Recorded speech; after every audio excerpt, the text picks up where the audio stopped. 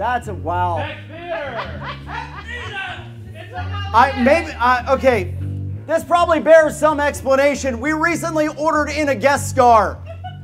He is the smartest intellect in the universe. And unfortunately, his mind is so great, he could not fit into one body.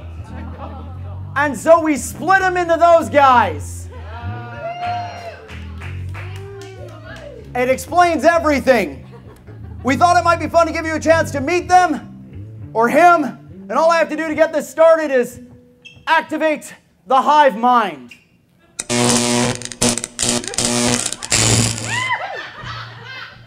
Professor, are you with us? The professor is online. Online. Hang on, I'll fix it. That'll work. Now, the professor, of course, is the most knowledgeable being in the universe. So please, ask me questions, I will moderate, and we will get you the answers to your greatest questions. I want that one again. What's the recipe for Dr. Pepper? Professor, what is the recipe for Dr. Pepper?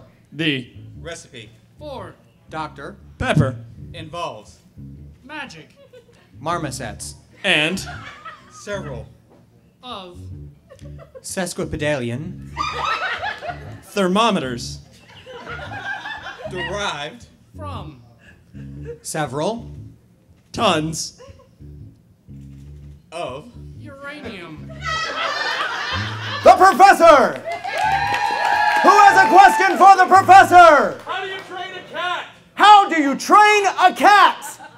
The correct way to train cats involves inconsequential yet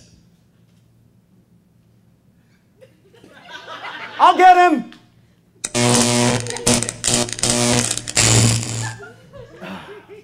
multiple forms of torture. Sounds fairly accurate to me. Do we have one more question for the professor? fly. What? Why can't penguins fly? Professor, why can't penguins fly? The Ability of penguins not flying results in several optical illusions of not quantum theoretical scatological flying. physics. I believe the professor has batteries left for one more really good question, folks. With cell phones so ubiquitous, why have UFOs not been proven? Why haven't we found any UFOs in this great day of modern technology? UFOs. Hang on a second. I think we got him. Go for it. Saucers Are reason to find several extraterrestrial planets with unintelligent forms of penguins that necessarily like to read textbooks with pants and copious marmosets.